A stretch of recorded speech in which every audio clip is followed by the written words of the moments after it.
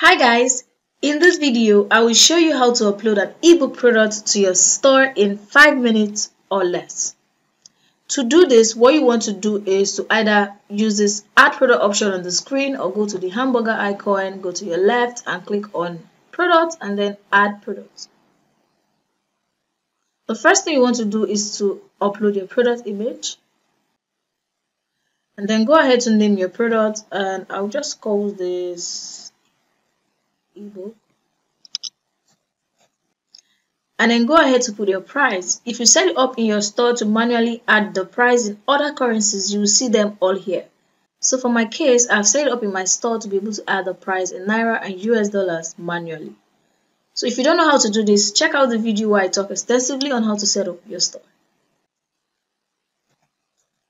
If you would like to show a price slash on your product, go ahead to select the option that says Show Strike Out Original Price. From here, you can put in the original price, and after creating your product, it will show underneath the price you set for the product, but striked out. We usually recommend this if you are doing a percentage off or on a discount sale. So in the case of this video, I will just uncheck this. Now what you want to do is to go ahead to fill out your product description, and you can be really creative with this section. Right here, you can actually set a heading.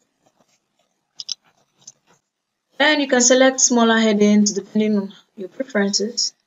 You can also change the color of the text by highlighting the text and changing the color. You can do a lot of things here. You can make it bold, you can make it italic, you can just do a lot of things. And also you can embed a video to your description. So what you want to do is to come to the video option here and come here to paste the video URL, preferably from YouTube. Paste the URL, save that, and the video will appear here. So you can play around with all of these options and see what you come up with. Since we are uploading an ebook, right, you want to leave the product type option to be selected as digital products. And then go ahead to the categories, right, select books.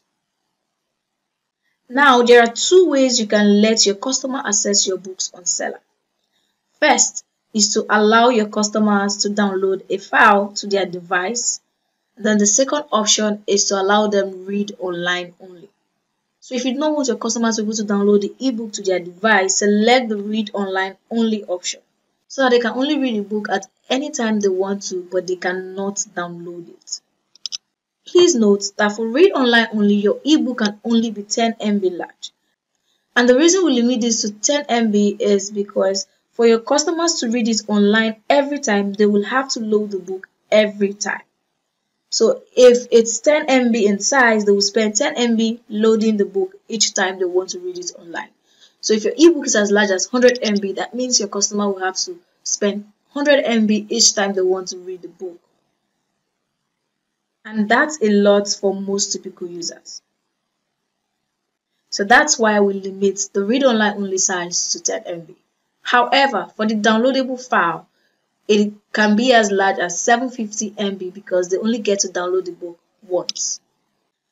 Also, if you're selling an ebook bundle, like let's say a 2-in-1 ebook, the way you can give your customer access is to create a zip file containing both ebooks and upload it right here. So you select the downloadable option, create a zip file containing the bundled books, maybe 2, 3 or more books, right?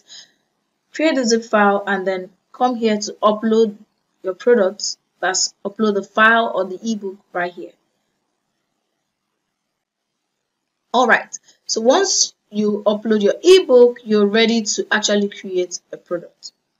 Please note, if you want your customers to be able to access the file you've uploaded here on Seller, please do not add a redirect URL. Otherwise, they will be unable to download it after paying, but will be redirected to the external URL instead, right? So when you check this option that says automatically redirect the buyer to an external URL after a purchase, right, you are sending your customers away from the thank you page and they will not be able to download the ebook that you've uploaded to Seller. So you want to make sure that this option is not checked when creating your product. So you can just skip this last step. If you would like to sell your ebook on pre-order, you can also set that up on Seller. I've created a video where I talk about it extensively, so you can go check that out. And once your product is all set up, the next thing you want to do is to click on Create Product. And then your product has been created and a link will be automatically generated for you, and you can find the link right here at the top. This one. You can just go ahead to copy this link right here and share it to your social media handles, use it in your ads, or share it with your customers or anywhere you think you want to promote your ebook. So this is how to upload an ebook product to Seller. So go ahead and upload your book and start selling.